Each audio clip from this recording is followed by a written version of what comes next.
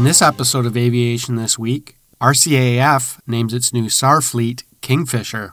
Then the GE9X engine achieves FAA certification, and Bell completes the first APT-70 flight demo with NASA.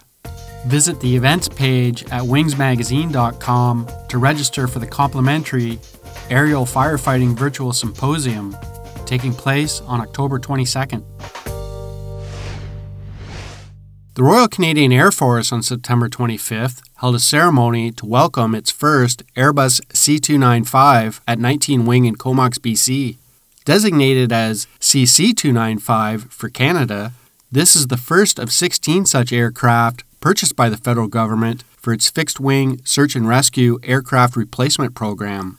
Representing a value of $2.4 billion, Canada's new SAR fleet will operate under the name Kingfisher, replacing the Buffalo and Hercules fleets in their search and rescue role at 4 locations across the country.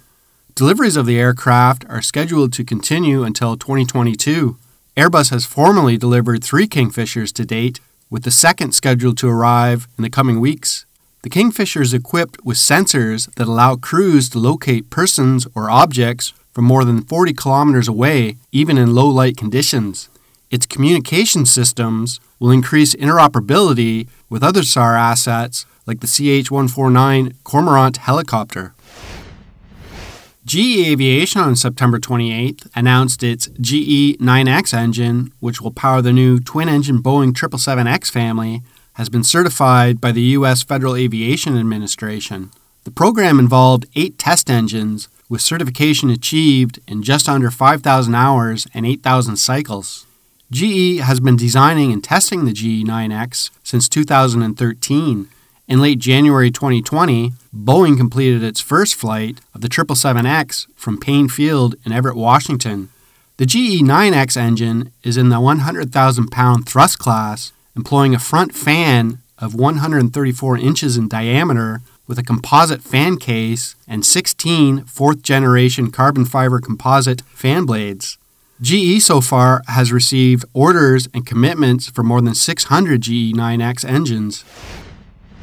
Bell Textron on September 30th announced the first flight of its Autonomous Pod Transport 70, or APT-70, as part of a joint flight demonstration program with NASA, designed to assess the safety and utility of unmanned aircraft for commercial use.